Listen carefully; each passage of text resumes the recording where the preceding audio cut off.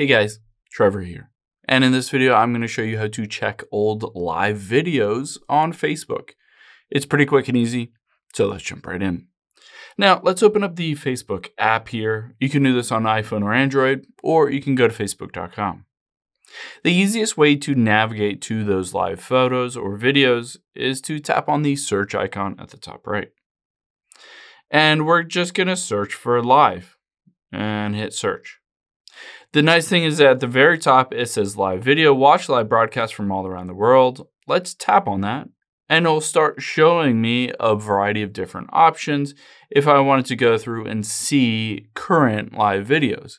However, if I wanted to see videos that I published that were live, I can tap the search icon at the top right and then tap on search, and I'm just going to search for my name, Trevor Nace, and hit search.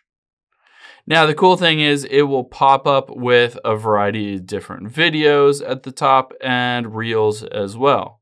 So some of these are ones that other people have published. Some of them are ones that I have published, or maybe I was tagged in them.